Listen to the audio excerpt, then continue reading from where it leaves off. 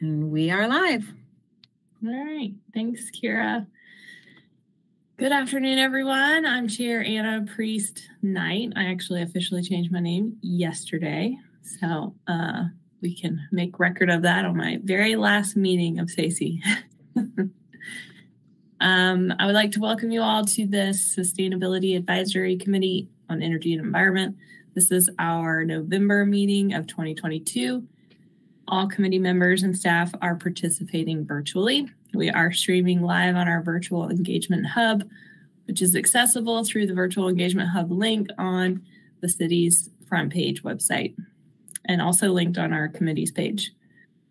And we have an option for the public to listen by phone. And for those of you who are out there with us today, welcome. I'll now go through and introduce all the committee members who are participating virtually. Please make sure to unmute your microphone to say hello.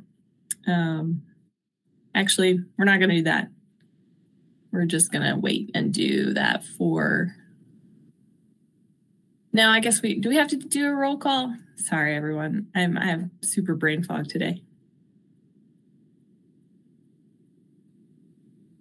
We've already done that, haven't we, Kira? Technically. I do not think you have to do a roll call introductions. Yeah, I think be voting on the minutes. The meeting minutes, maybe. Correct. Yeah. Let's do that. Okay. So let's go to the first item on the agenda, which is approval of last meeting's minutes, which is from September. Has everyone had the opportunity to review the minutes? And is there a motion to approve the minutes? I'll make the motion. Thank you, Tim. I'll second it, Anna. You'll second Ann. Was there any discussion or any changes to the minutes? You can make that at this time. Okay. Now I'll do a roll call to see who is in favor of approving the minutes. Ann? Aye. Kim? Aye. Maggie?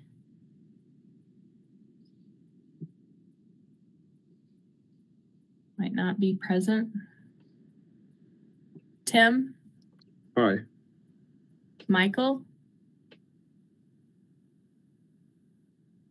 Don't see him present either. Chris? Aye. Steve? Aye. Allison? Aye. And I myself also approve with an aye.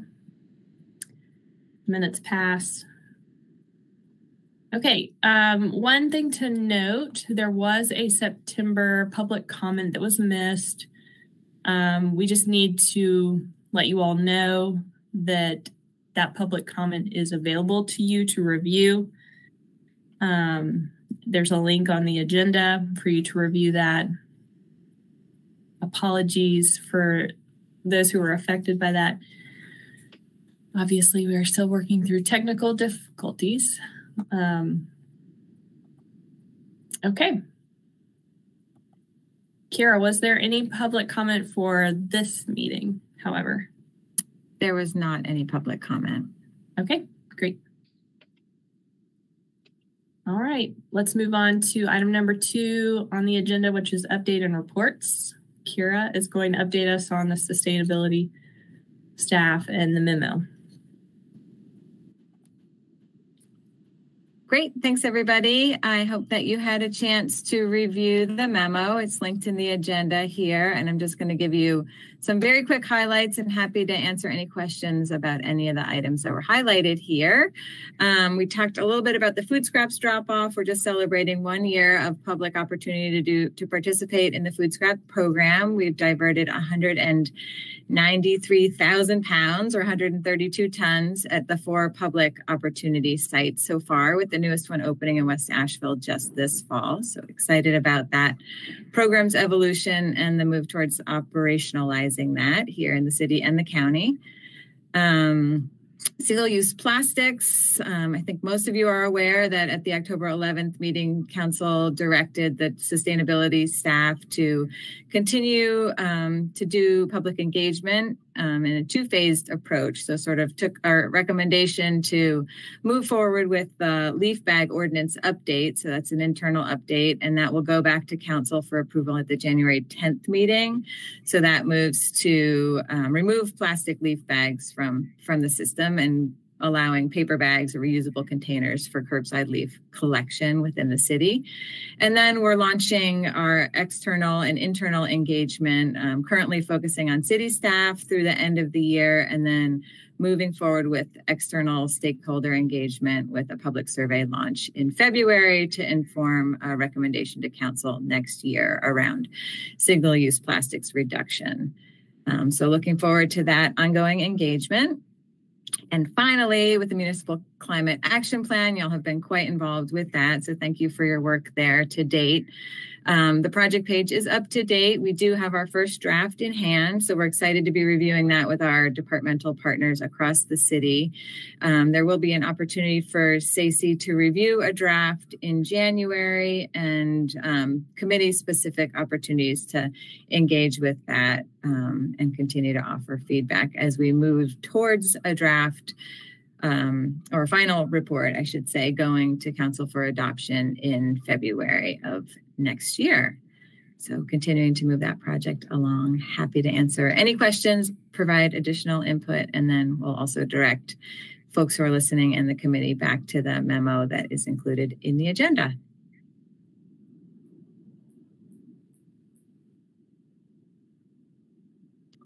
Steve, you have a question? You're muted. Life. Zoom life. It fails. It never fails. It never fails. I have a number of questions, actually. Just to information gathering on the. I guess to start with the MCAP. You said you had a first draft in hand. Does that mean a first draft in your hands only, or is there one available? It is in our hands currently. We're doing internal review. We just received it, so we're working through kind of working that in our departmental stakeholders by high input activity. So the intention with that plan is to, we have 2 rounds of input with the consultants on drafts that are happening through the end of the calendar year, and then we'll move to graphics. And so looking forward to, I think there is a climate resilience working group review with the SACY Climate Resilience Working Group on the calendar in December. And that's the primary opportunity. And then it will come back to SACY for a review in our January meeting. So a draft will be available for us generally to take a look at sometime in December? Through working groups. Okay. I understand there are open meeting restrictions on discussion and the like, but will the draft be available for everybody? Kira, I don't think it's going to be available until January. To SACY, SACY as a group. That's correct. There is an opportunity at the working group level for working groups to review the draft. I can't tell you exactly when because I don't know where that fits into the timeline, but yes, but a draft will come to the larger body in the January public meeting. Yes. Kira, I wasn't aware that all the work groups were going to have. I thought just the resilience work group was reviewing it. Are you saying all the work groups are? Because that's not something I knew. I know that the Climate Resilience Working Group has scheduled a meeting. To the best of my knowledge, that's the current one that has been scheduled. But I believe there may be opportunity for the Energy Working Group as well. I'm not sure that meeting has been scheduled. Okay. So sometime December, January, some drafts will become public and we'll be able to have input. Yes. Okay. Sorry. No, speak. Sorry. Steve, this is Michael Totten. I have to dial in this time, so I don't know how to raise my hand on a phone call. But I just wanted to reinforce with Steve. Steve and I both are on the Energy Committee, and we have so much discussion about climate, so I certainly hope there's no lost opportunities for getting involved early as we can to see and review it. Yeah, this is an important undertaken document. Now, everybody, I think, not even just the energy group, all of us, I think, should be and will be engaged when the opportunity arises. I was just asking about timing. Food scraps, a few questions.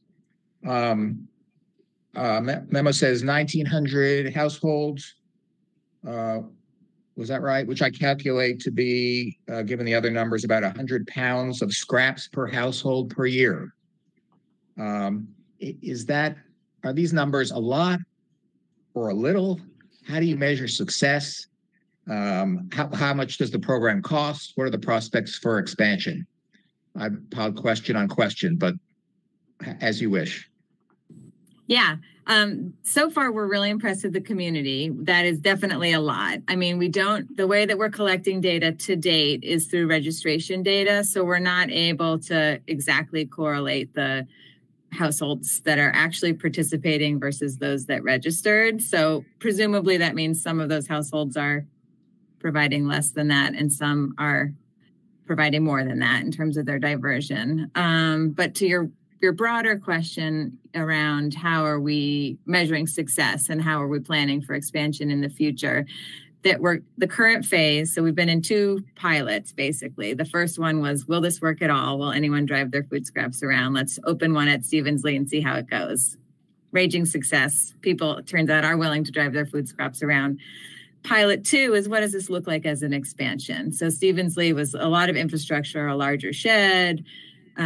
So we thought, okay, we want this to be more neighborhood based. What does it look like if we bring the footprint down a little, make it an easier opportunity to install in places that don't have the same setup as Stevens-Lee? And so second phase pilot in partnership with the county and funded through the NCDEQ was to install smaller ones, like the one that is presently at West Asheville Library and the Oakley Recreation Center.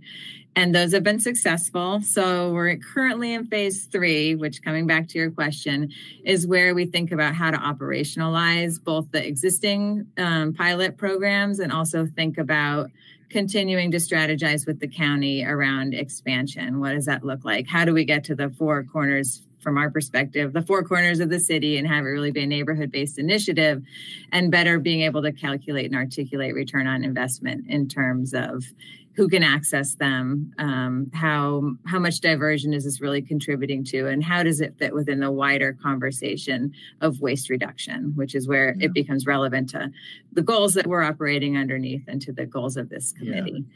So I don't know the answer to those yet, but we're looking to translate what we do know in terms of how we have been collecting data into some wider trends, and to be able to extrapolate on that data to make better planning decisions as we operationalize.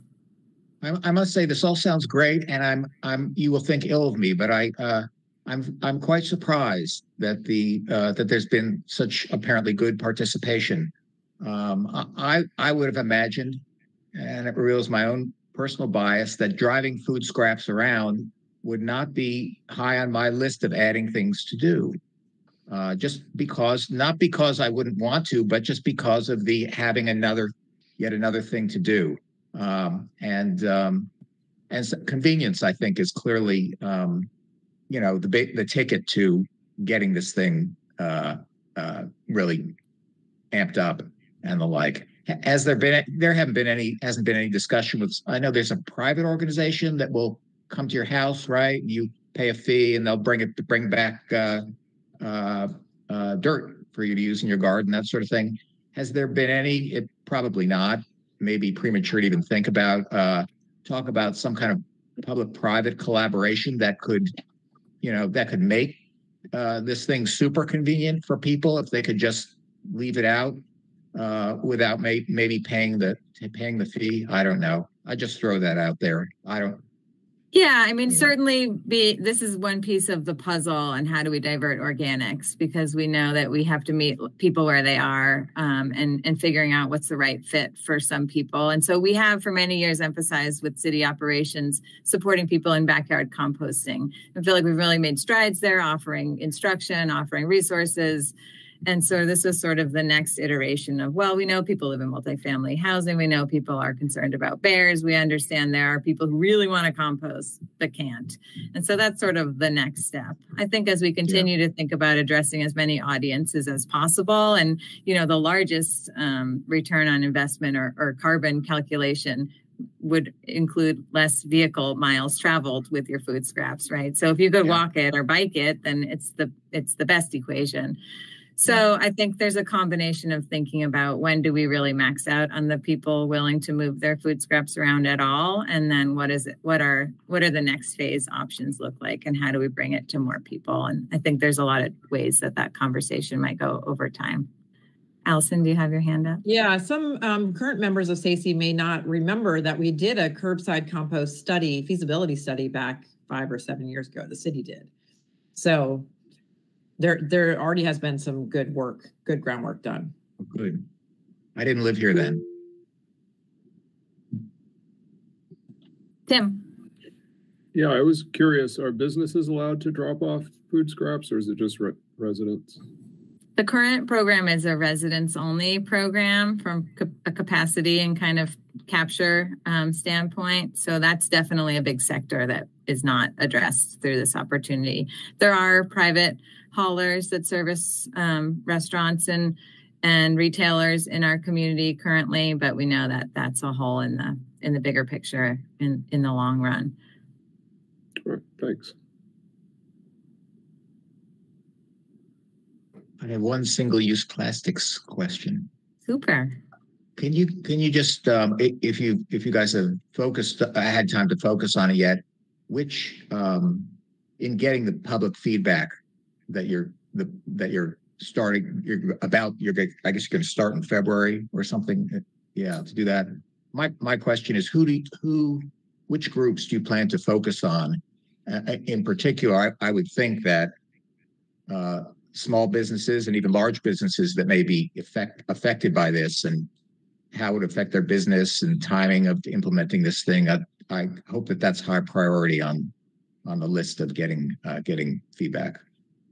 Yeah, definitely. And I will say that we're not starting from zero. You know, this ordinance came forward from the Plastic Free WNC Coalition, and there has been some initial engagement work done with restaurants and retailers. And also we recognize the need to do more of that. So part of what we're doing with our first round of internal engagement is doing talking to our colleagues here in the city and understanding where those connections currently live and how we leverage that in order to get out specifically into the business community, underserved communities of residents, and really understanding what the impacts are, positive, negative, known, unintended, to really flesh out a bigger picture of what it would look like to roll out any kind of plastics reduction initiative going forward. So certainly business, especially small business impact is an important audience, just figuring out how to get that feedback. Thank you. Anybody else have any questions or comments on the staff memo?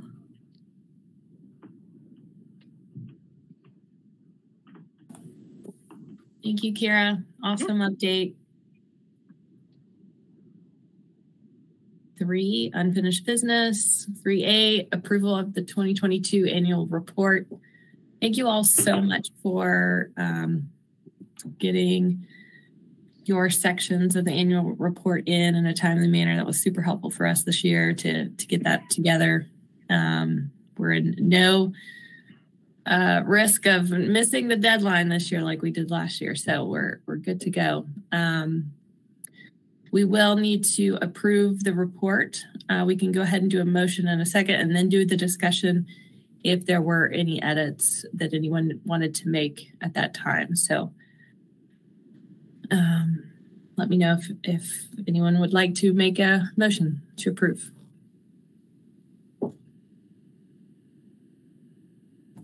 I'll motion to approve.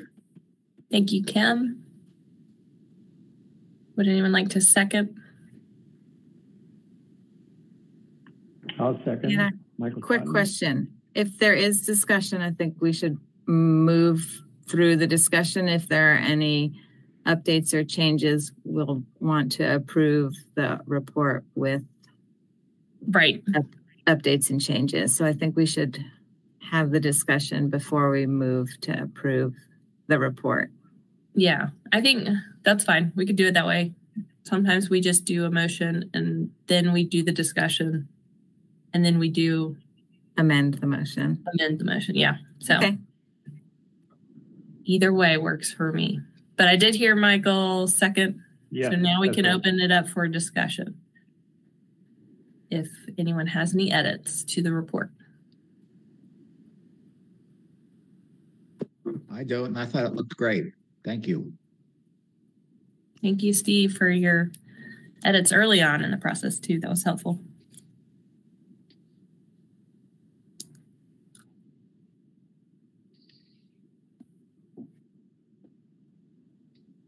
Y'all are going to make this easy on us. Okay. It's because we already did the editing, Anna. That's why. I know. Yeah.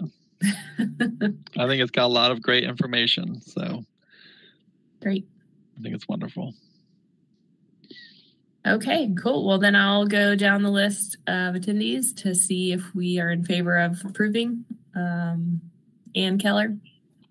I just want to say one thing, Anna. In rereading the bylaws, I noticed that it says you have to do it in alphabetical order by last name, but we can skip it now. Just saying, after all these years, I noticed that. Wow. I can't think that fast. We need to put them in alphabetical order on the agenda next time.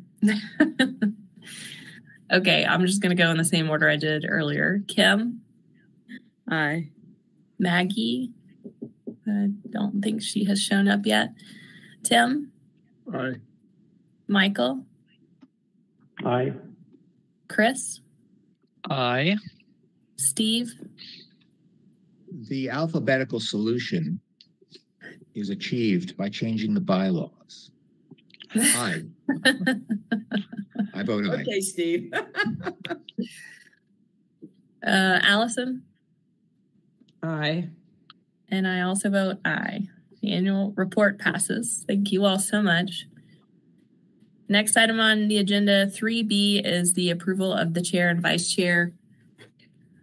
We gave you all a heads up at the retreat in September. Was that in September? Whenever that retreat was, that both Ann and I, chair and vice chair, respectively, will be rolling off next month. So Tim Orman and Steve Barron have volunteered to take on these roles respectively. Tim in the position of chair, Steve in the position of vice chair. If anyone else would like to toss their name in the hat, feel free to speak up at this time or during the discussion portion of this vote.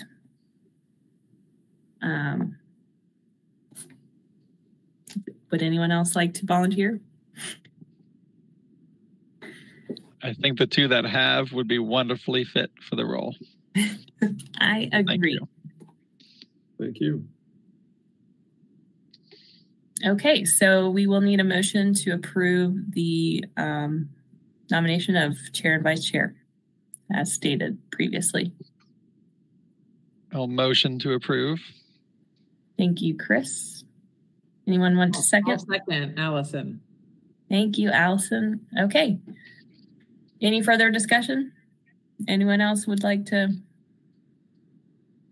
Do they know everything that's required, Anna? They might want to rethink. Just kidding. Just kidding. Could you tell us the salary again, Anna? I think later on in this agenda, I think there's an opportunity for them to rewrite the bylaws. Isn't that It's right? true. Yeah. The salary usually consists of a free bus pass. I think we all get that. And free tickets to the basketball game or something like that. Okay, I'll do, I'll go down the roll call again and not in alphabetical order. Ann. Yes, I'm in favor of Tim and Steve taking those positions. Thank you. Kim. Yes, I think that's a great choice. I don't know if you're allowed to vote for yourself, but maybe you could vote for the other person. Tim. Yes, I vote for Steve. Michael. Yes. Great Chris. choices. Thanks. Chris. Yes. Aye. Steve. Aye for Tim. Allison. Aye. And I also vote aye. Congratulations, Tim and Steve. We look forward to passing the baton on to you two. Thank you. Thank you. All right. Item number 4 on the agenda is new business. 4A is the discussion and an update to the bylaws. Anne. Yes. Everybody had an opportunity to review the bylaws. I feel like we did this a few years ago, but can't remember exactly when. And I don't know that it says it anywhere. That would be another nice thing to add, Kira, as I'm thinking about it. At the bottom of it is put the date last, and maybe it's down there somewhere. I just don't remember. Ah, yes, but not there. Oh, see, we don't know when it was. That would be nice to have typed at the bottom. Anyway, it's been a while. At the very least, it's been a few years. Before COVID, before that, so 3 or 4 years ago, probably at the most. And what we wanted to do was to go through and look and see if there's anything that needed adjusting, or anyone had things they wanted to comment or question about. Those of you that have already seen it, you can see there are several different questions and comments that were made here. I'll just say the ones I made. I started reading it and realized that right away at the very top, it says Sustainability Advisory Committee for Energy and the Environment. At the very top of the page, you can't see it right now, but there. And then down here in this first paragraph, it's reduced to Sustainability Advisory Committee. And I started thinking about that. Isn't that interesting? And is that maybe a more appropriate description, which doesn't name any particular aspect, just all of sustainability? That can include anything from green infrastructure to flooding resilience to energy to table scraps, any of that stuff. And that's why I wondered if it might not be a good idea and ask the question to drop those particular terms. I think Steve, had another idea that it was good to call those out. But I started with it because there it is in the actual bylaws where it's dropped. So are there any thoughts about that? I have some. But I've deferred to anybody. I've indicated a few in the comments here, and I can speak to that if you wish, or defer to others who want to comment at this point. Let's just see if anybody who hasn't written anything has a comment, Steve. Anybody else have any thoughts about the title of the? Now, just to clarify too, Kira looked for us and was told that we can approve changes to our bylaws ourselves. But I think the title of the commission, committee, whatever it is, depending on who you're talking about, has to be approved by city council because of the ordinance that, or the resolution that named us. So that part we would have to send back to city council to approve. But anyway, does anyone have any thoughts about the name? Does it matter? Does it not matter? What are your thoughts?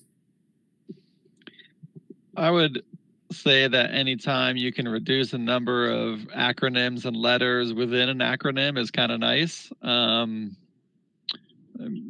For that reason alone, I'd support it. I think Sustainability Advisory Committee is broad enough to include almost anything we talk about or have interest in. So I would support it. I think the broad public also understands that sustainability is broad as well. The only reason not to would be energy and environment is specific, but I don't think it is enough to keep it, in my opinion. Yeah, and Chris, I think one of the things that happened way back in the day when it started, what was that, 2007 or 8, there was a huge emphasis on energy reduction. And Maggie Ullman, who was the sustainability manager, I think that might have been the title at the time, was very big on getting funding to do a lot of energy use reductions by the city and all over the, street lights and schools. And it was a big effort and they made a lot of progress. So I think that might have been initially the big focus of the effort. So that was another piece that came to my mind. Mm-hmm. Any other comments besides Steve? I have a question, Ann.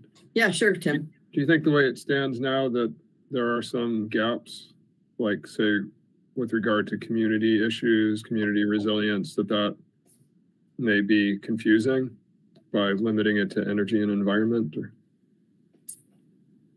I think it just stood out to me that it was like, it's why do we call that out? Why shouldn't we call food scraps out, or any of these other things we focus on? It seemed to me that naming it, as opposed to just leaving the whole big umbrella, was a little bit off. And I do think it's from history.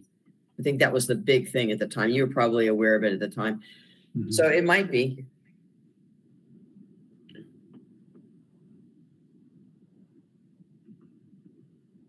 Yeah, I think if it's beneficial to drop it, then we should consider it. And if it doesn't really have a bearing on our scope, then maybe keep it the same. I agree. I think it's I think we do a broad scope, and keeping that open is a good idea. If it's an easy change, go for it. Thank you. Anyone else? Steve, you want to pop in now? Yeah, everybody beat up on me. They didn't even know it, but they did. That's good. You need it. I know. You must have been right. You must be right, Ann. But let me just say a few little things here. One is on your, if you could scroll where Ann was pointing out a little up above from where it's showing now, that it just talks about sustainability. I mean, I think that, the parenthetical is SACE, right? And the name SACE does come, as Ann indicated, directly from the resolution which created this committee. So if there's an important reason to go back to the city council and say we need to broaden things, I'm all for it, because I don't think we should be restricted on sustainability issues. Having said that, food scraps, all the other things that I have seen that we've been doing really can come under the rubric of environment as well as energy. And I don't see that we are, as Tim indicated, or Tim on the one side of it, I don't think that we have been restricted by this or are restricted by having the reference to energy and the environment on it. So, these are just words. We are going to continue to do what we need to do. I don't see that we are actually restricted in any way as a practical matter. So this is maybe much ado about not very much. The one other minor thing I'd say is that on Article 3 purpose, and where you had indicated after suggesting we should only reference sustainability, you had inserted environmental sustainability, and if we're going to do that, I think we should go back to including energy and environmental sustainability. That's in the first line of Article 2 purpose. I think I don't think I meant to do that. So anyway. All right. I think that was I don't know where that, I was correcting sustainability. And that's what I did, environmental sustainability, because they had sustainable principles. That's a wrong term. It's a bad word. It doesn't make sense. You don't have sustainable principles. So I was correcting the sustainable principles to make it accurate. It's not that. Okay. I was just focusing on adding environmental. In any event, bottom line for me is this doesn't, I don't think it's going to change what we do one way or the other. If people feel that we want to go back to city council and ask them to allow us to change our name, fine. I don't think I wouldn't do it. I don't think we need to, but I'm good.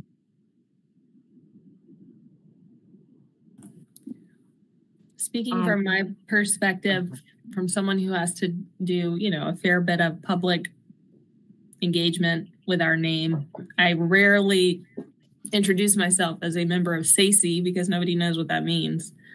And more often, I introduce myself as a member of the Sustainability Advisory Committee, and even more often, do not ever add on verbally energy and environment just because it's so cumbersome.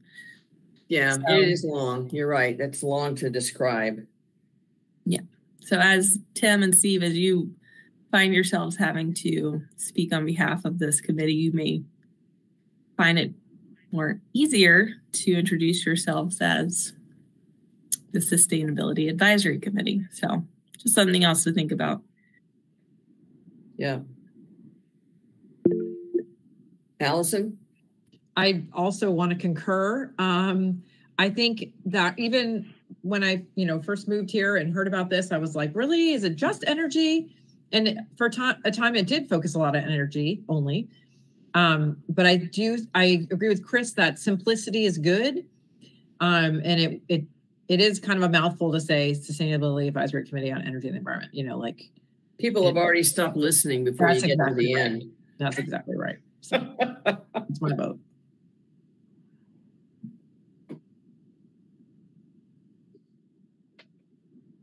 Any other comments? I guess because we have to go through this little by little, there's not that many. I don't know that we're going to have this much conversation about the rest of them, but do we need to decide as a group? I don't know. Do we need to vote? Kira, do you think that, and Anna, the best way to do it is to get a vote on this particular part? I say we do it all at once at the end. But how are we going to separate? Okay, so are we proposing to drop the energy and environment piece out of here? We have to know what we're going to vote on at the end. That's why I was asking. Because there's going to be other comments, other questions as we go farther down. There'll be other things to agree or disagree about. Haven't we done it in the past where we someone's taking notes, perhaps Kira, and we can agree to it based on the notes that Kira took?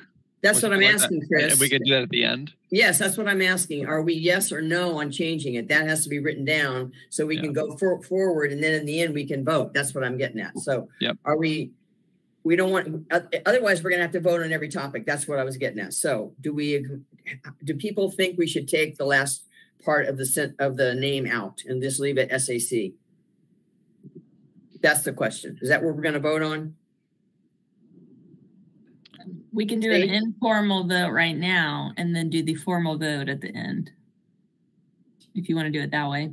We just need to figure out a way to separate each of these because there's not going to be agreement on every single one of them. I think we have to clarify what we're voting on. Mm-hmm. So those who think it'd be a good idea to drop the last part of the name and we go to city council, and hopefully that's not a big deal. If they say no, we'll survive. But who thinks we should go ahead and remove energy and the environment? Aye. Aye. Aye. Aye. Aye. I'm going to be a good team player. Aye. Okay, so we're going to drop. That's what we'll vote on later, is just changing it to SAC. Okay, thank you. Anybody, any nays in there? And that, I take it, if that happens, that would include deleting the first line under purpose, energy, and environmental. And it would just say sustainability. Is that correct? Yeah, it's environmental. Again, what I was doing, Steve, if you read that without my changes in there, is in integrating sustainable principles, which makes no sense to me. This happens all the time. Sustainable principles have nothing to do necessarily with sustainability. They're principles that you can sustain. So I was correcting what I see as a wrongly written sentence. So we just have to, that's why I changed it that way. Mm-hmm.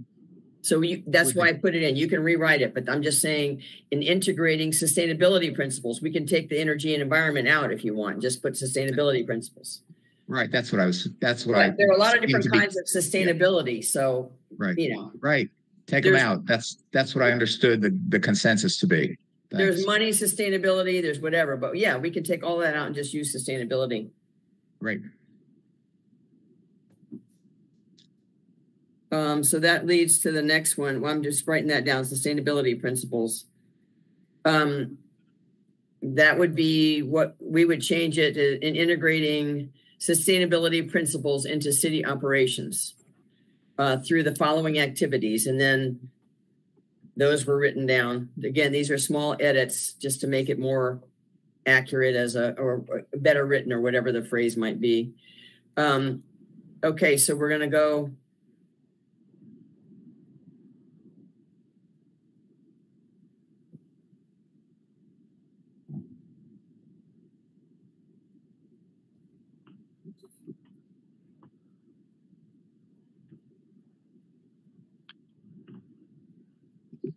While you're doing that, I'll add that just because we're talking about changing our name doesn't mean we remove the words energy and environment from anything below it.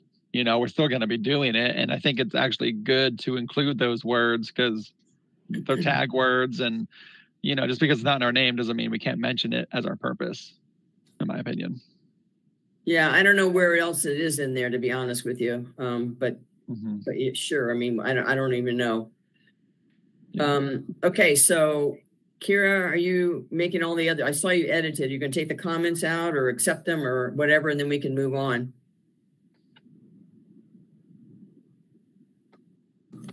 Yes, I'm working through that. Or just move on and we can take the comments out later, maybe.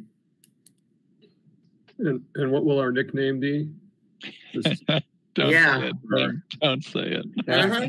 SAC or SAC, yes. And Bridget made these comments. She did not want it to be stipulated as on July 1st each year. I think that's originally, well, maybe was because of the city's calendar in July, but she thought it would be better because people get off at different times, like we're getting off in December, that it was better just to have for 1 year from the time they were elected.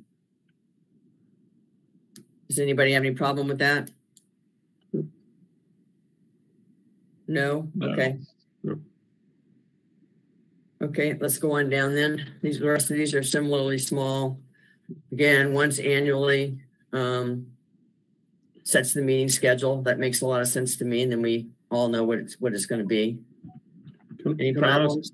has there ever been a secretary? I saw that that's mentioned. In the The article. secretary is Kira and Bridget. They've All right. always been, that's what in there it says something by the city manager, and they are the appointees. Okay. And she changed it from 9 regular meetings to 6, to at least 6. So that if we went every other month, that would meet the requirement. If we have more than that, that's fine too. Any issues with that, anybody? Okay. Nope. Okay, we're done with that and that. Oh, there was a comment in there that said something about, by these rules, and I wondered what these rules were. So I just corrected it and said in these bylaws, unless there's otherwise provided for in these bylaws, Robert's rules will govern all points of order and procedure. Any issues? Sounds good to me. Okay.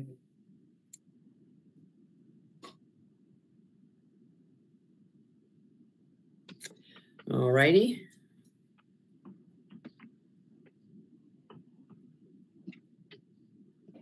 Oh, you skipped it. There you go.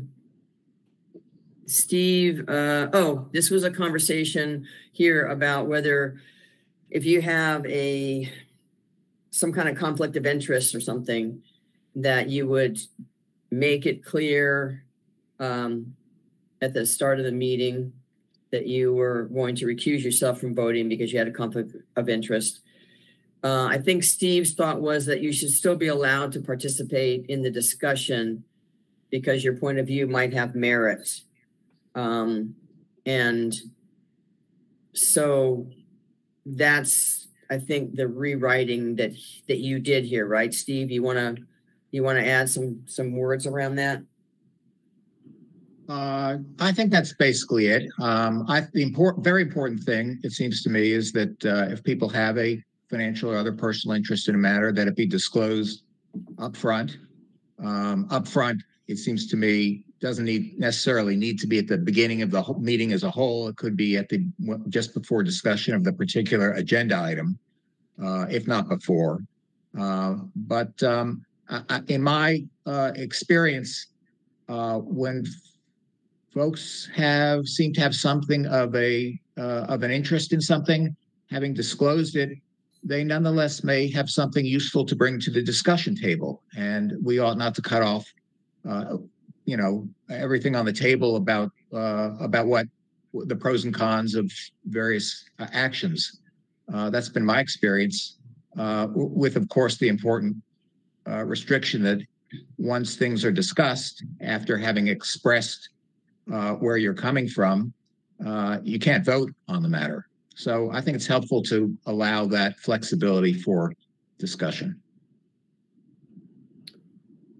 I will say that I understand this is a little slightly different, but it is food for thought. I understand that the state legislature passed a law recently that says no elected official can advocate for or vote on any particular budget item. They can vote on the big picture budget, but not for anything that they had personal connections with. And this is a little different, but I think it has that same, there's that part of it in there that as to whether I don't know how I feel about it, Steve. So I'm just throwing that in there. Is that restriction on legislators that they couldn't vote? It was a vote restriction, or was it you can't participate in? You cannot advocate for or vote on, and it's all elected officials, from my understanding, throughout the state, that you cannot do that for anything that you have any, conflict of interest with or special affinity for, whatever the right, term is that lawyers would use. So this is a little different from that because we're not elected. Right. So I'm just throwing that out there. And I don't know what the rest of y'all think at all. Anybody have any concerns or questions about that? No, I support this change. I like the idea that Steve mentioned about being able to participate in a discussion, but just not be able to vote. Okay. Anybody else have any thoughts? The change sounds reasonable to me. I'm not sure if there are any precedents legally or, some kind of case history that would preclude discussion, but it sounds reasonable. Okay. Any other input? Okay. I guess we're going to go with Steve's edits.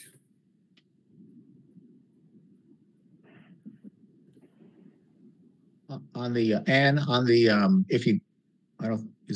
if there's more, there's more. If you scroll up just for a moment to on the roll call, maybe we actually can get rid of that last sentence there.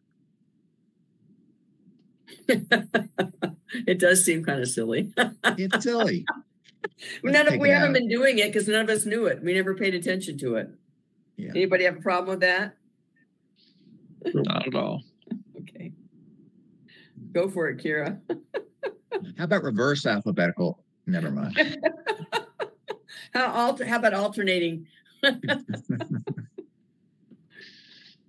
Okay.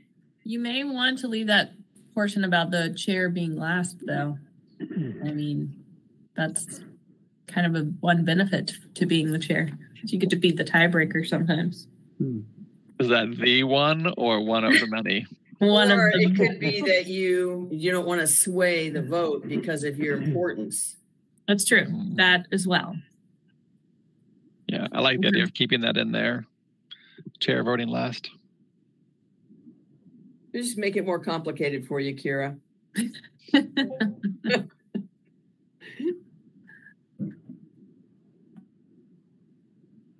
There you go. All right. We're making headway here.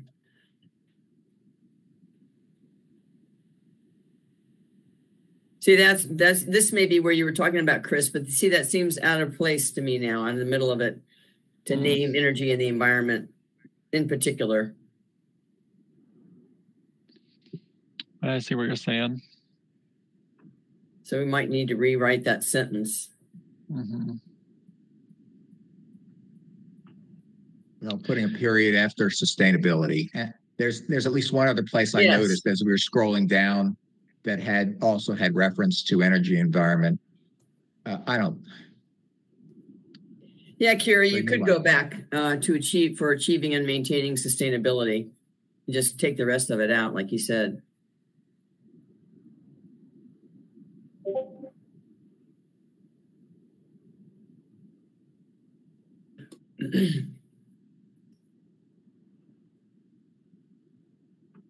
Where was the other part, Steve, that you were mentioning? Oh, back way up, sort of under education, one of the functions. I think as some scroll down, I noted that there was reference to environment and energy. I saw that too. It's on the first page. Yeah. Right there in education. Oh, awareness of sustainability. Just take out energy and environmental. Mm-hmm. Yeah.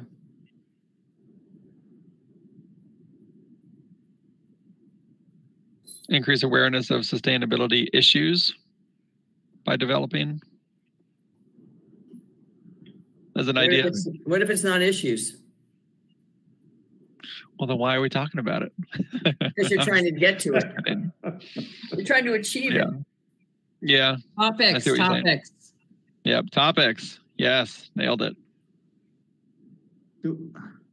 Okay. Cool. Is sustainability ever defined here? Don't go there, Steve. Don't go there. Sorry. The attorney is the important thing is to have a short name. The important thing, overriding concerns, to have a short name. I understand. I guess we'll have to fix the name up there too at some point, Kira, before we finish. But go ahead, and we're almost done. I think we just need to go through a few more at the bottom.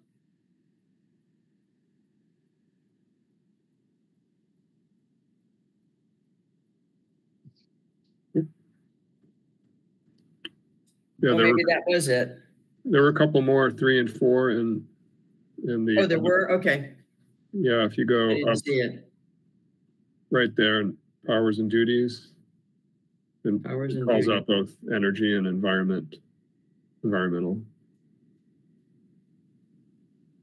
Uh-huh.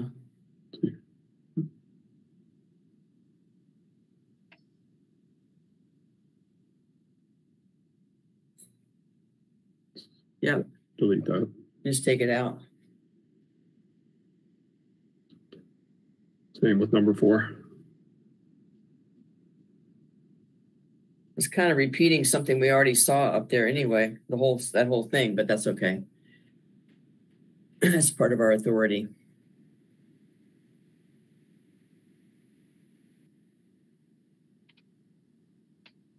Is that it pretty much? Except for the title? Anybody see something else we missed? So I do have a recommendation. I'm chatting over here with Ben. Because of the process implications of the name change, I recommend that we don't change it in the bylaws. It could be a recommendation for pursual, but if we want to approve the bylaws, we should not approve the bylaws with a new name that is not yet gone through process. Okay. So I think if we want to make a motion today on all the other changes, we should not update the name, and there can be a recommendation for this body to pursue a name change through appropriate channels as a separate initiative. Yeah, that makes sense. Let me ask a question. Ultimately, the council needs to approve the name change, right? That's what you just said, yeah. Right. And if the council should these other changes which follow from the body, which follow from the name change, should they await the city council's approval to change the name. You know, Steve, I don't think that needs to be done because what we're doing is de-emphasizing a particular part of stuff, even if the name didn't change, which I don't see why they would care, honestly. I don't know why they would say, no, we're not changing the name. But I don't think that we should keep it in there pursuant to them changing the name of the committee. And then we got to go back through it and fix all of that afterwards. That's just my thought on it. Yeah. Well, when this is submitted, when the matter is submitted to the council for approval, we could indicate that we made these changes to broaden the scope or whatever it is we're doing. I don't care. I think what we're saying, if I'm not misunderstanding Kira and Ben, is that there will be a recommendation through some means, I don't know if Ben does it or somebody else, to City Council that we update the name of the committee to just be Sustainability Advisory Committee. We've already updated our bylaws. So we don't even have to say that, I guess, but it just becomes now known as SAC. And they're not going to weigh in on the bylaws otherwise, right, Kira? Yeah. That's right. The bylaws are within the purview of this body to amend, but in order to change the name of the committee, it needs to go to a council committee because it would be a revision to an existing resolution. Is that name revision something that we need to vote on, the request to the council that we vote on, or is that something you take care of, Kira? So, I would have to, maybe Ben, you could weigh in on that. I don't know the process. I'm not going to have the specific answer. First of all, Ben Woody, Assistant City Manager, thanks for letting me sit in today and listen to the conversation. I think everything that Karen Ann has said so far is correct.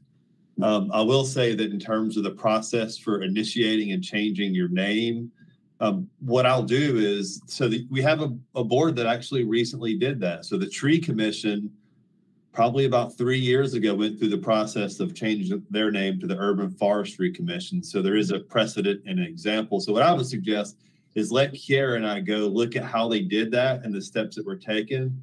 Then maybe we can bring that back to you and then just do the same thing to initiate the name change. Because I actually think when they did the name change, they may have cleaned up a couple of elements of their enabling ordinance as well. But we can get that process for you. Great. That's great. And so the end of that would be, we would do everything we've already done, get rid of it, clean everything up, and just not change the name on this right now until we have approval from City Council. Right. Okay.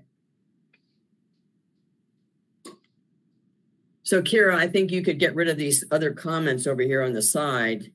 We just wouldn't change the name on the bylaws yet until we have approval. Right? So then we have a clean copy.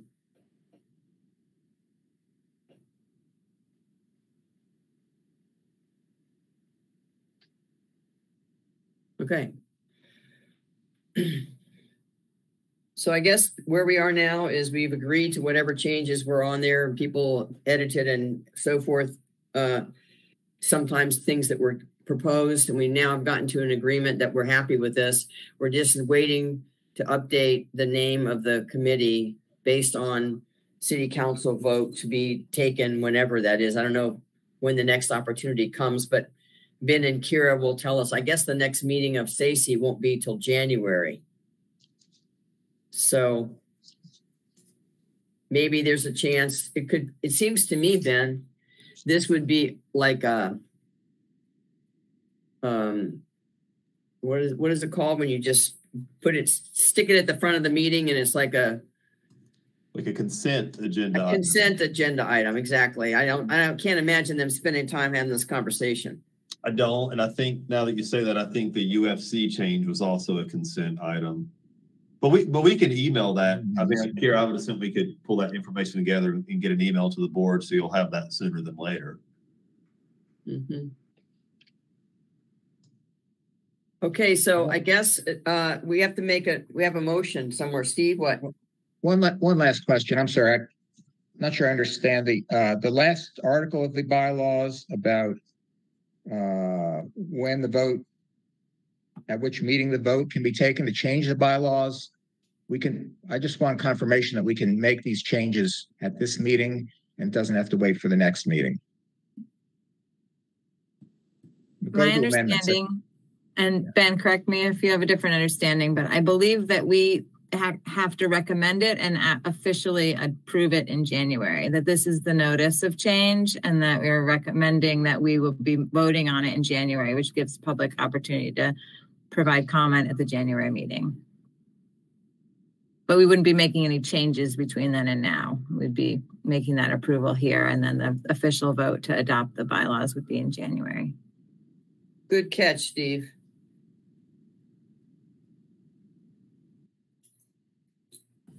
Okay, is everybody all right with that? And we will also then pursue, in Anna and Mai's absence, though, you will continue this, and Ben and Kira will do what needs to be done relative to getting the name to the city council, the name change, and I think that might be completed. Is everybody okay now? We're good? Any other questions or thoughts or comments? Thanks for all your effort on this. Thank you. Thank you. Okay, good deal. Thank you. Thanks, Ann. Appreciate you heading that up. Thank you, Anna. I hope you're feeling better. Thanks. All right. Item 4B on the agenda, Blue Horizons Project, fiscal year 22, contract review. Welcome, Jamie. The microphone is yours. Would you like me to share my screen, or do you want to hold the mic? I'll be sharing the screen from my end, so if you just want to let me know when you want me to advance the slides. Okay. Hi, everyone. I'm Jamie Wine. I've met some of you before, and I've seen some of you on the Blue Horizons Project Community Council. I'm here to give an update, as a majority of the funding for Blue Horizons Project and Energy Savers Network, like 65-75%, comes from a contract with the city the Greenbelt Alliance won a couple of years ago. So the way that they're related, next slide, please. Kara, were you ever in elementary school and there was like the teacher would advance it when it went boop? Or was that just me? No? I told that joke to some millennials and they looked at me like I was crazy. They didn't know what I was talking about. I could take that direction if that's your preferred method. So if that's your preferred indication, I'll take whatever indication you want to give, I can receive. So Greenbelt Alliance is a local nonprofit. We advance sustainable living through a lens of justice, climate justice, and then collaboration and community engagement. So it's a really good fit with the Blue Horizons Project, which is to set the course for clean energy in Buncombe County in 2042. So there's some photos here. The top one is a solar install for neighbor to neighbor. And the bottom one is one of our staff here, Hannah Egan, doing some caulking. So let's go to the next slide, please. So the Blue Horizons Project, I'm going to start with Blue Horizons and then I'll talk about Energy Savers Network. Just to kind of refamiliarize all of you about it, is that it's a group effort, and the priorities that have been set are to green the grid, electrify everything, and embrace efficiency. And through those three different core objectives, the people and businesses in Buncombe County and City of Asheville will be able to get to 100% renewable energy. But it takes partnership with all these groups, with the funding from the county and the city. And then we've got Duke Energy at the table, because without them, there's no way we're going to be able to green the grid. And then we do a bunch of outreach, which is what that photo was. So the community council structure is actually 3 or 4 committees. The membership committee is more like a task force that they appoint the new members for the following year. And the 100% renewable committee is actually funded. There's a staff position on that by the Candida Foundation. And so that's one of those examples of being able to leverage these city funds to go get additional resources. And then there's the tech committee and the community engagement committee that round it out. Let's go to the next slide, please. So Community Engagement Committee helps set the strategy of where we're going to go and what we're going to do engagement. This year, coming out of COVID, we're focusing really hard on being out in the community, going out to festivals and fairs, presenting to community groups. But then we also do a bunch of videos online still for folks that aren't getting out and about. And we have one-on-one chats as well with individual people about their specific situation. So this year is really focused on events and community engagement. In our talks with the city and internally, and with the council, it's like, well, we also need to get commercial businesses on board. How do we reach them? What does that look like? And then it's a matter of how do you reach the tradespeople to switch to heat pump HVAC systems. And so things like that are going to be less of events and community engagement in the future, but that's where we are right now. Next slide, please. The technology committee looks at the technology about how we're going to get there. And the conversations have really focused in on heat pumps and EV infrastructure. And on the EV portion, the Greenbelt Alliance doesn't work on transportation, really. We focus on energy in the built environment. And so we have a couple folks who are on the Blue Horizons Community Council who work with Land of Sky Regional Council that does a lot of transportation stuff. And so getting them more engaged is one of our foci this year into the Blue Horizons project to make sure that we're leveraging all the resources available. But yeah, there's other options that the technology committee is looking at. And the meeting 2 weeks ago, we looked really deeply at heat pumps and how that would look in the strategic plan. So these committees really interplay with each other a lot. Next slide, please. So one of the programs that we do is a custom Zoom session, and we get folks on the phone and talk about their specific house, and then we get them engaged with other resources. These are generally folks who are moderate to high income. A lot of them have already done some green building stuff, but they're trying to make sure they check all the boxes. And this is a great way to answer people's questions more in depth. The staff here that are working on doing the outreach, so Summer and I have been talking about going out into these outreach events and having volunteers or other helpers do the outreach piece and like doing live home energy chats at the event so that we can capture folks' attention right away. Next slide, please. So Neighbor to Neighbor Solar is kicking back off. We've got funding from the city and the county to do 16-ish systems where there's issues with supply chain stuff like everybody else is having. And so this number has kind of flexed a little bit depending on how big of a system we can install and what's going on with the materials costs. But we hired Sugar Hollow Solar through a competitive bid. They're a local solar installer. And this photo here is of an install at somebody's house. Next slide, please. So Solarize is over from last year. The systems have been installed, and it was able to fund a system at the beloved Asheville new building. That's the building on the right there. It's not installed yet. The photo on the left, I'm cheating a little bit. That's from Highland Brewery. But the system is designed, and I'm not sure when it will happen, but any day now. So it's exciting. Next slide, please. We were able to do 180 systems and produce a whole bunch of energy. As you all know, though, this is a drop in the bucket, so we need to keep pushing so we can get as much generation as we can get locally. Next slide, please. So Energy Savers Network is funded primarily by the city, and it's part of the Blue Horizons project. There's like this branding thing, but Greenbelt Horizons is running both, right? So Energy Savers does low-income upgrades for low-income energy efficiency upgrades, and it actually has some wraparound services that are pretty cool that I'm going to touch on later on that provide low-income folks with even more support. So let's go to the next slide, please. So we do free home energy upgrades and repairs. We've never charged anybody any money. So people initially are like, well, wait a second, is this real? So a lot of our leads come from word of mouth. We've done about 850 homes. There are over 18,000, because we do mobile homes and we do stick-built homes. There are about 18,000 mobile homes in Buncombe County. So we have a long way to go, but we've got a good start. Next slide, please. There is a income threshold. You have to be under 200% of federal poverty guidelines, but and separate from the weatherization, or different from the weatherization assistance program that's run by Community Action Opportunities. Those are tax dollars coming from the federal government to help low-income folks weatherize a home. They have a much harder qualification. and they do a lot deeper work at people's houses, but they only do like 20 or 30. So we're able to serve a lot more people. It's different programs, but we work together to try to serve as many people as we can. Next slide, please.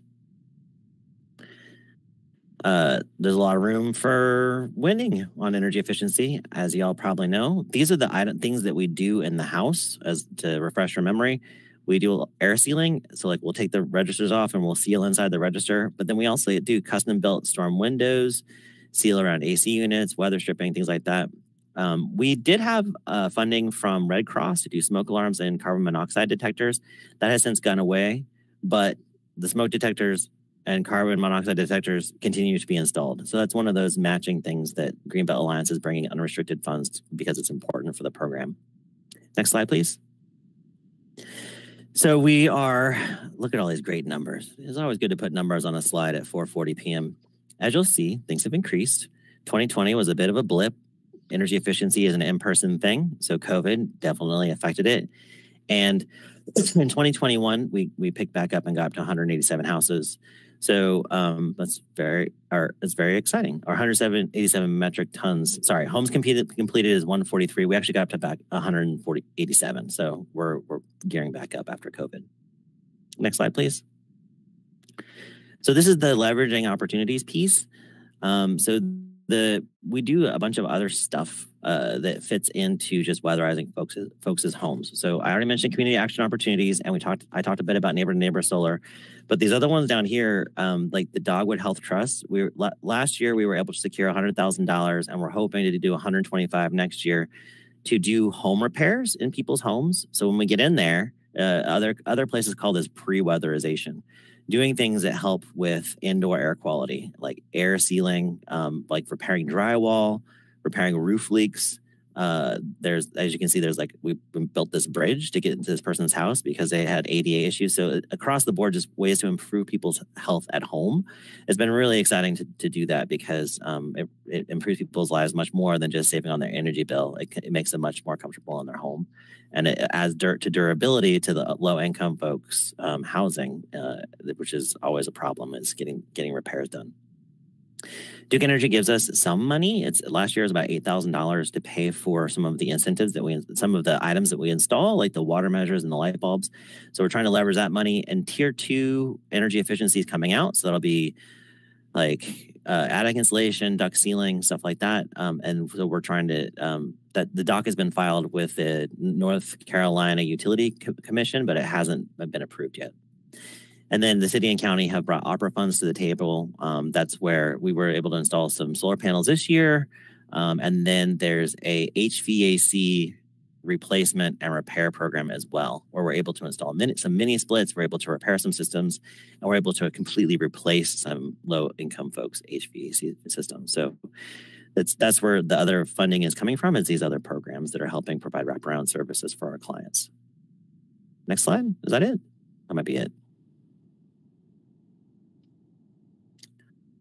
Questions? That's it. Oh, we're late in the day, so I tried to talk fast. So I'm sorry if it was too fast, but yeah, let me know if you have any questions.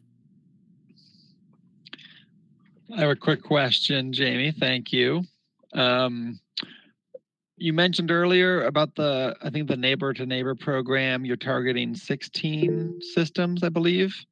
Is that goal to be spent next year or over the next 3 or 4 years? What's that timeline like? I think it's the end of 2024. Okay, so it's over a couple of years. And it's 8 systems in Buncombe and 8 systems in Asheville City. But when talking with Sugar Hollow, they could take more up front, so we might be able to get it done sooner than the end of the contract. Great. And with IRA money coming in, you never know. You want to be ready. Sure. Thanks.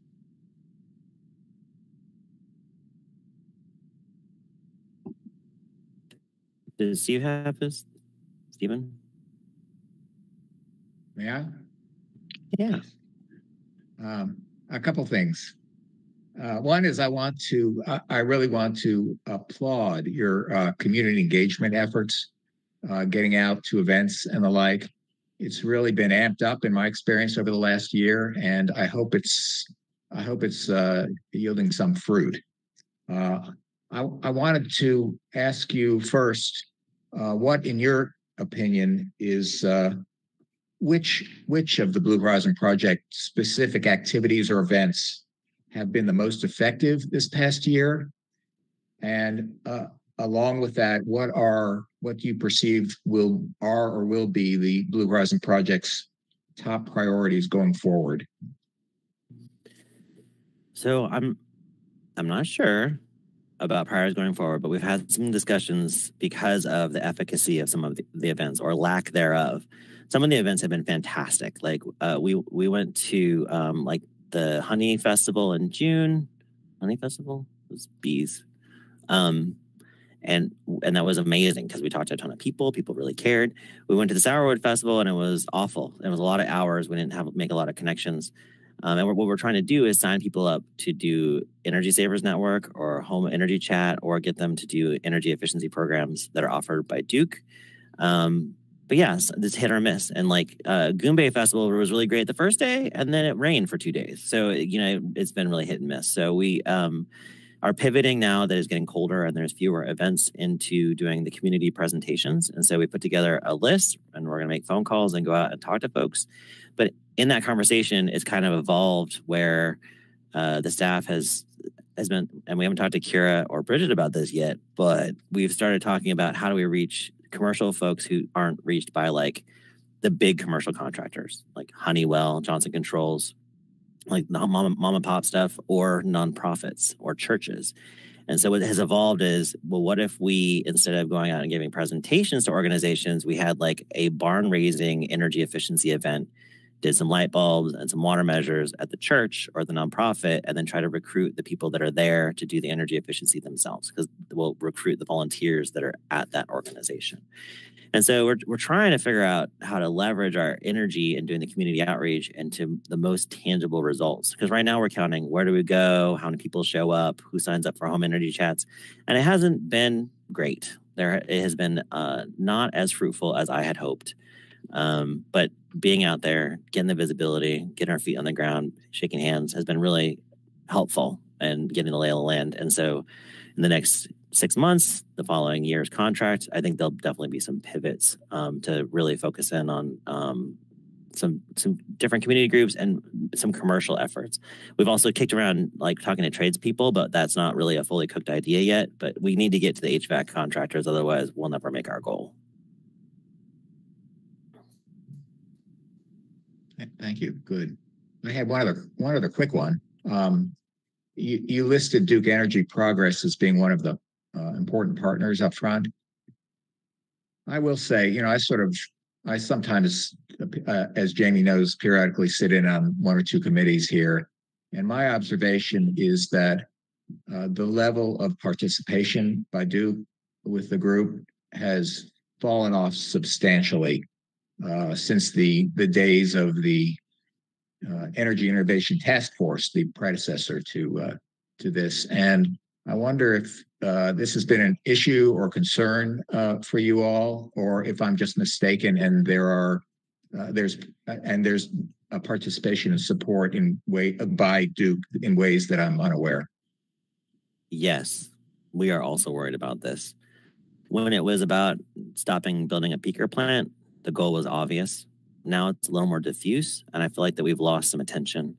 I would really like to get folks that are involved in the carbon plan and involved into the integrated resource plan, the IRP, to be on our committees, because they're the ones that are going to be making these large grid level decisions. We had so Lindsay DeMay, she's the daughter of the president of Duke Energy. What's their last name? But anyway, she's been volunteering with us on the ground. So we set up this thing to go get a meeting with him, and he's retiring. So sometimes you get a break, and sometimes it's not as big of a break as you're hoping. But we've met one-on-one with Duke, and we've met with the city and the county, and now it's like, okay, well, how do we dream together going forward so that we have this better shared vision to get Duke to play more integrally into what we're doing? Otherwise, it won't really work. The tier 2 energy efficiency stuff for low-income folks will definitely help with the cash and getting more engagement. But as far as policies and procedures and greening the grid, that's not going to do it.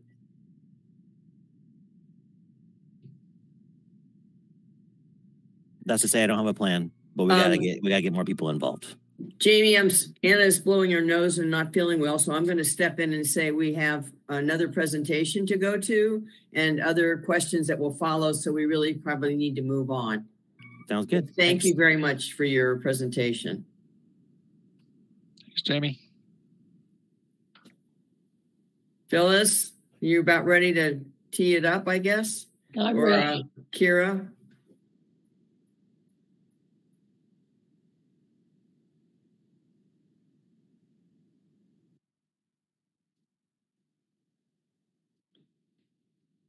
And Kira, my signal to advance the slide is just going to be a good old zzz. Okay. Sounds appropriate. Thanks, Phil. Hi, everybody. Thanks to Anna and Bridget for this opportunity to address Stacey for now. Your name may be changing soon. And thank you for the important advice that you give our city council. Thanks to Kira and Allison for help in preparing this presentation. My hope is for Stacey to add sustaining pollinators and biodiversity to Asheville's sustainability priorities. I'm here today as the founder and director emerita of Bee City USA and a board member of Asheville Greenworks.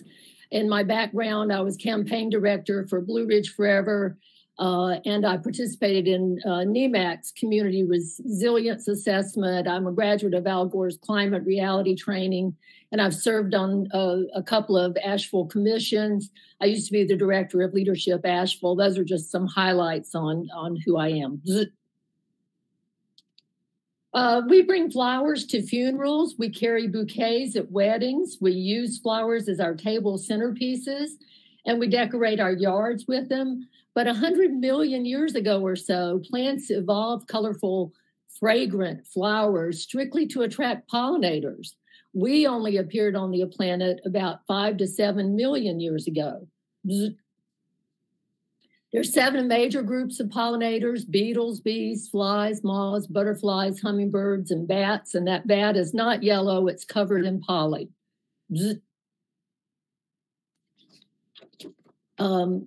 The colonists introduced honeybees to the Americas in the 1600s, but our native bees and other pollinators were already well established. They just didn't make honey or wax. The honeybees thrive because they're generalist feeders, unlike many of our pollinators that are specialist feeders. And there's 20,000 different species of bees in the world. These lady sweat bees here have really packed a lot of pollen on their legs. It's the only source of protein for them, and that's what makes bees the most important pollinators in the temperate world. Pollen carries the plant species' unique male DNA, and so that's why the plant needs the bees' help. In 2016, nearly 100 scientists collaborated to advise nations on policies that would curb the rate of pollinator decline. And they concluded that 40% of insect pollinator species are at risk of extinction right now, including 28% of our own 47 bumblebee species. Recognizing the urgency, we got busy and we created Bee City USA. And I'm so proud to say that in 2012, our very own city council unanimously passed the very first resolution in the nation. Our mission is galvanizing communities to sustain pollinators by increasing the abundance of native plants, providing nest sites, and reducing the use of pesticides. In 2015, we launched the sister program, Bee Campus USA, and there you can see a picture of UNCA. They're one of our bee campuses, along with Warren Wilson College and the North Carolina Arboretum. In 2017, we transferred responsibility for our local program from Public Works to Asheville Greenworks.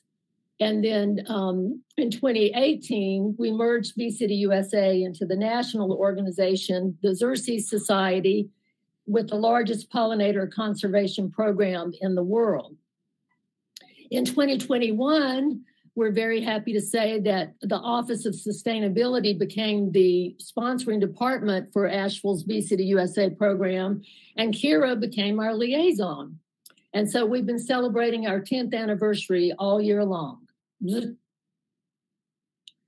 Thanks to the Office of Sustainability for contracting with Greenworks to do some of this work. We're so lucky to have Greenworks leading Asheville's program. We have a leadership committee. We have events year-round, including pollination celebration during National Pollinator Week in June. We have a garden certification program, and we've already certified more than 150 gardens in our area. We have a plant species list and supplier list for those plants. And we have many, many public gardens that we're working on. You can see some of them on the French Broad River Greenway. The Xerces Society has been doing a brilliant job of managing our national program since 2018. And today we have more than 320 bee cities and campuses in 45 states and the District of Columbia and Puerto Rico.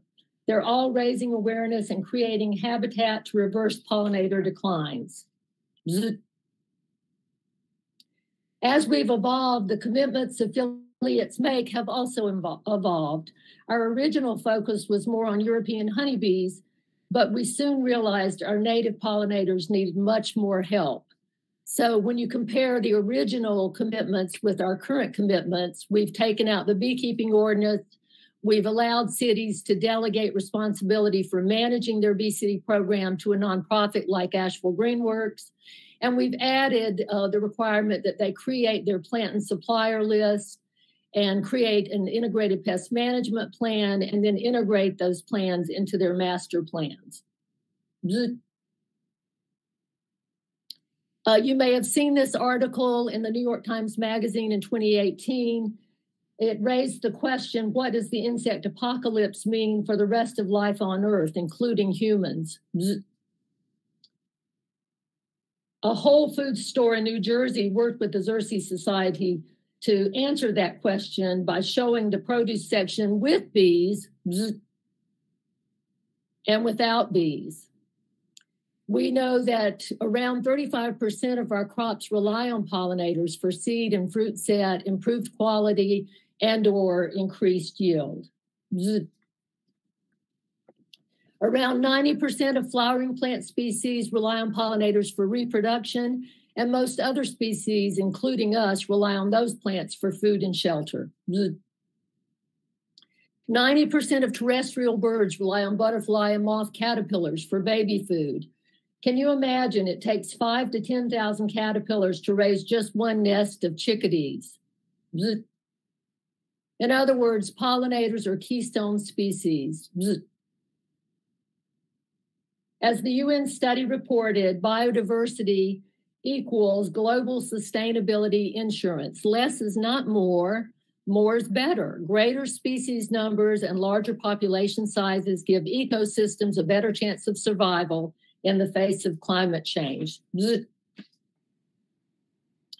Recognizing how critical native plants are to reversing pollinator declines, we updated the commitments to require locally native plant lists and integrate them into the city's master plans.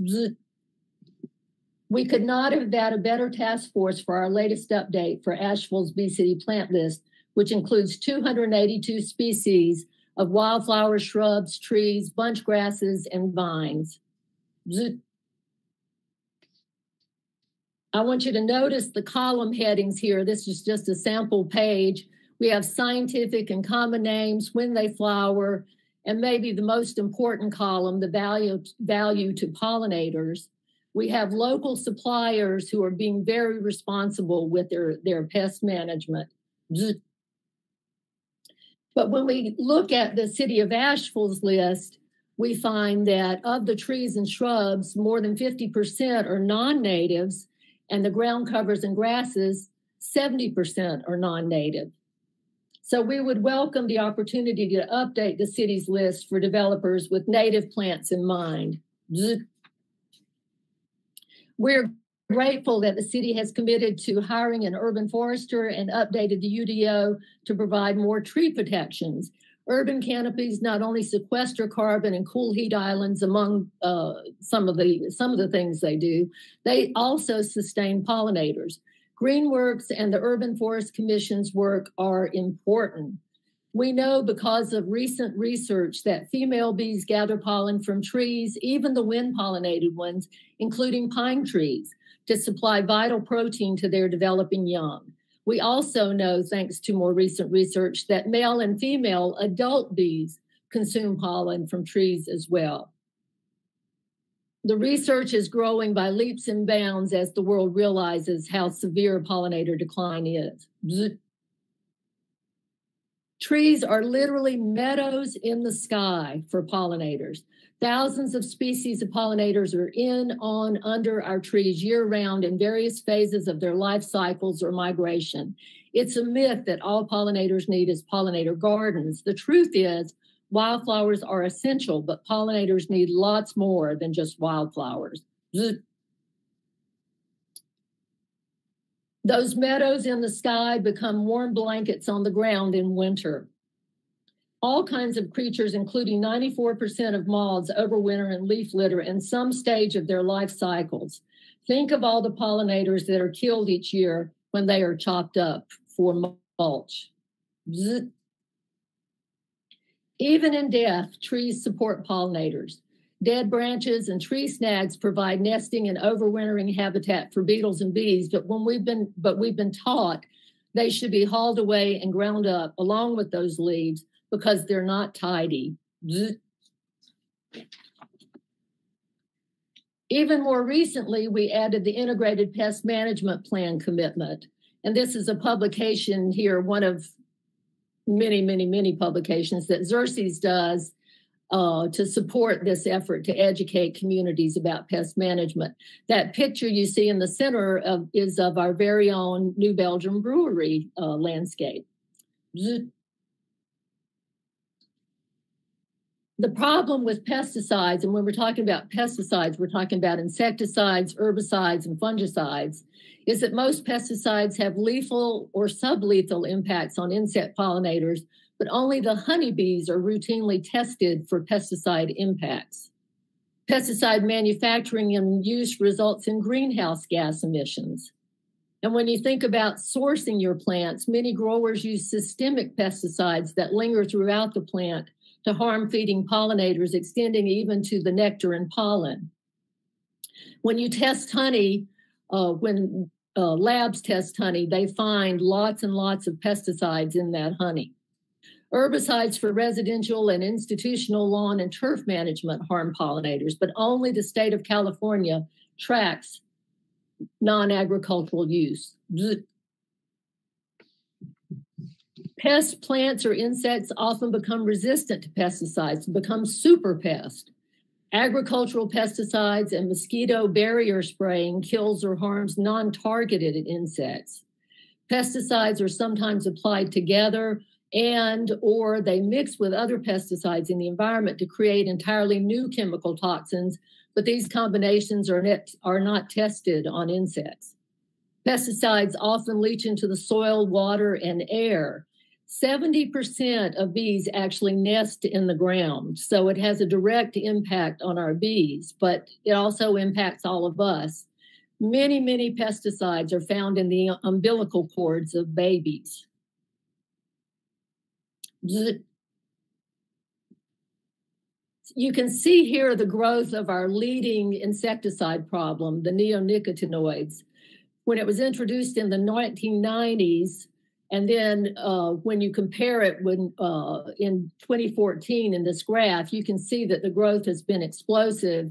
And now U.S. crops annually treated with neonics cover an area equivalent to the state of Texas annually. But we are using them for landscaping as well, and nobody is measuring that impact.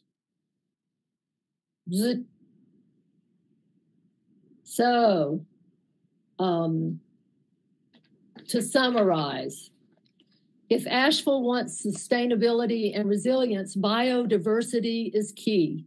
Nearly 90% of flowering plants rely on pollinators to reproduce.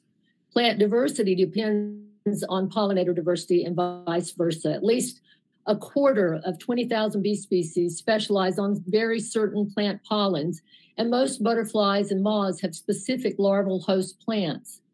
Native trees, shrubs, wildflowers, and bunch grasses support native pollinators, and they are well adapted to local conditions, often requiring less pampering than exotic species. So we could think green like this metallic green sweat bee. Conserving pollinators doesn't represent a large budget expenditure for Asheville. It's simply a matter of planning and education. Sometimes it's even less expensive than conventional landscaping. By contrast, not conserving pollinators is very costly due to the impacts on food security and the domino effect on the loss of other animal and plant species and intensification of climate change impacts as a result.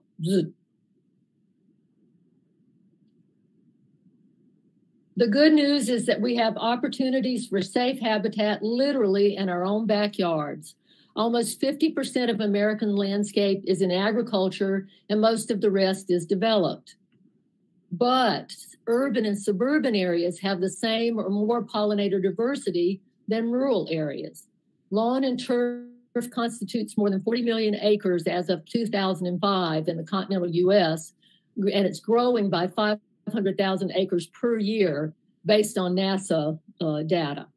75% or more of landscaping plants tend to be exotic, not native, which native pollinators generally don't recognize as food or habitat. So what if Asheville's landscapes were more pollinator friendly? And here's even more good news. Bee cities across America are proving we can change conventional landscaping paradigms.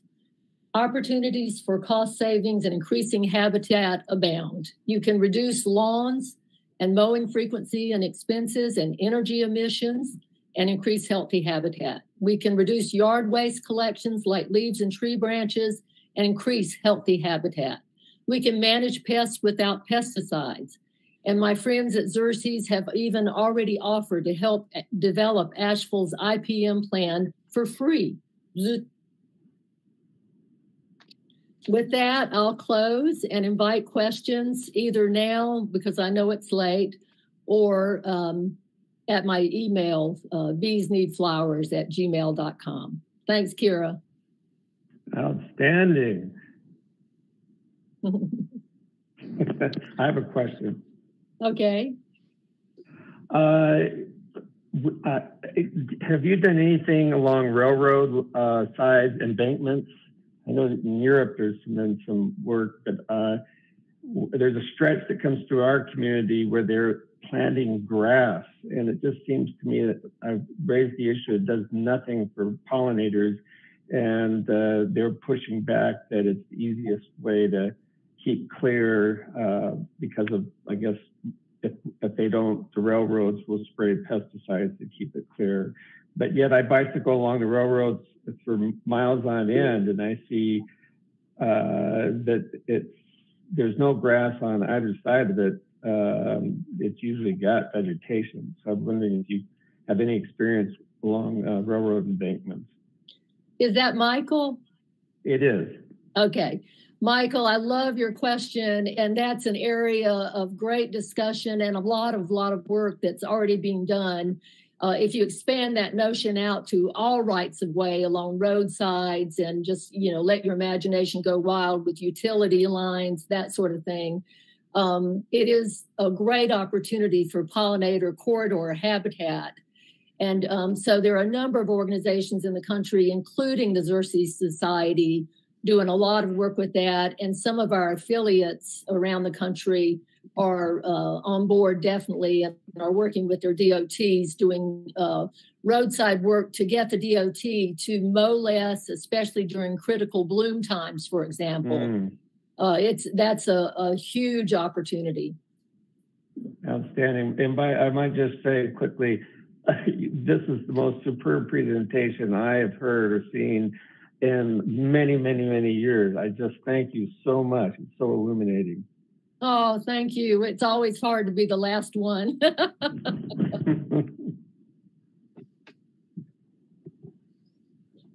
Any other questions? I have another one if others don't. Another issue that's coming up in my interaction with landscape architects is that they're saying that native pollinators are now facing problems with climate variation. And so the question is, when do you think about bringing in other than native pollinators given the climate variability? Wondering how you address that. That's a huge issue of research, and we know that the phenology is really wreaking havoc. The plants are blooming at different times than the pollinators are emerging. That's a fear we have. And when you look at that statistic about the bumblebees, they can handle cooler climates and they come out earlier in the morning and work later in the day than honeybees, for example. So they are a real bellwether for what's happening with climate change. So we don't really know. I mean, it's all over the map, and scientists around the world are dealing with that question. We know that the protein content of many flowers seems to be reducing as an impact of climate change in the pollen. So it's just a huge question. But in terms of introducing new pollinators to try to keep up with the changing climate, I don't think anybody's suggesting that yet. We're just trying to hang on as many of our pollinators as we can. And if we support them by providing the native plants that they're accustomed to and that they co-evolved with over millions of years, that's our best shot. Great. Thank you. Steve, you had a question? Yeah, Phyllis, I too want to add my many thanks for a great presentation and for your patience in waiting through all that came before to give it. I should disclose that I have a personal interest in this matter. My wife and I recently, this spring, qualified our garden to become a certified pollinator habitat. Oh, thank you. Yeah, happy to do that. And when you say, every time you say buzz, though, I worried about getting stung, to be perfectly honest. So my only, I had two questions. One is, where can you get more information about the integrated pollinator plan? And two is, in general, is there anything that occurs to you that the city of Asheville should be anything more that the city should be doing at this point? Well, thank you for that question, Steve. And but as I say, we're grateful to the Office of Sustainability for giving Greenworks a contract to do some of this work. Of course, it doesn't pay for all of the work that we're doing at Greenworks. But we would love to see the city of Asheville come up to speed with the new commitments that other affiliates are making across the world to include an IPM plan and to adopt the native plant list or some version of that as the city. And so we continue to hope that the city will become interested in developing an IPM plan. That would be huge. And then the city could model the behavior that they want the rest of the community to use on their own city-owned property if that were to happen. Thank you. Thanks again. I have a quick question, Phyllis. What is the reason, as far as you know, that protein content in pollen would be going down due to climate change? Is that because they're stressed and they can't store as much, or what's the deal? They don't know. This came out of some study in Asia, and I was at the International Pollinator Conference at UC Davis when the scientists announced that. So it's a really new area of research, but it has something to do with the plants being under stress, definitely. Yeah, okay. Thank you. Any more questions for Phyllis? Thank you so much, Phyllis. That was very informative. Great presentation. Thank you. And I sure hope that as SACE looks at the broader issue of sustainability, that you will add the commitments that the city of Asheville made when it adopted that Bee City USA resolution, to SACE's priorities as well. Thanks, Anna. Great point. Thank you, Phyllis. Thank you, Phyllis. All right, that brings us to our last item on the agenda, public comment. Kara, did we get any other public comment during our meeting? No public comments. All right. Well, with that, we can adjourn. I hope to see you all at the December holiday get-together. Details on that, I think, have already been sent out via a calendar invite. And I hope you all have a wonderful evening. Thank you so much for attending. Thank you. Thanks so much. You. Feel better, Anna. Thank you. Bye. Yeah. Thank you, everybody. Bye-bye. Bye.